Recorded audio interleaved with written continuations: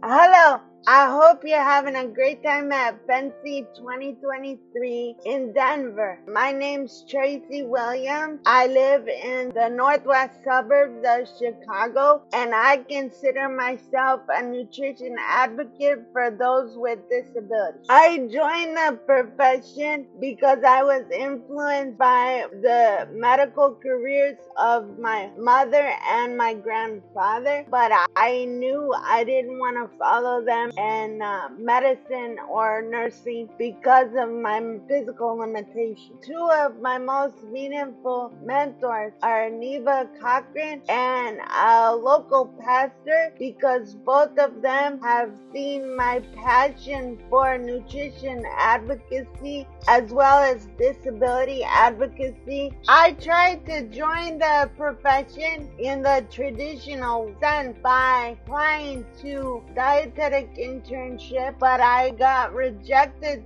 twice, and then I tried to do the NDTR exam multiple times and I was unsuccessful. But mentors like Neva Cochran and my local pastor and others have either supported me or given me opportunities in freelance writing, disability advocacy, food access projects for those with disabilities, and as well as mental health advocacy for those with disabilities. I've been seeing a magazine called Living Lutheran, and I've co-authored a profile piece with Neva Cochran for Today's Dietitian, written articles for the newsletter Abilities Buzz, for the Abilities Expo, been on the podcast for Clancy Harrison, and I did 3 months worth of work with her and her team as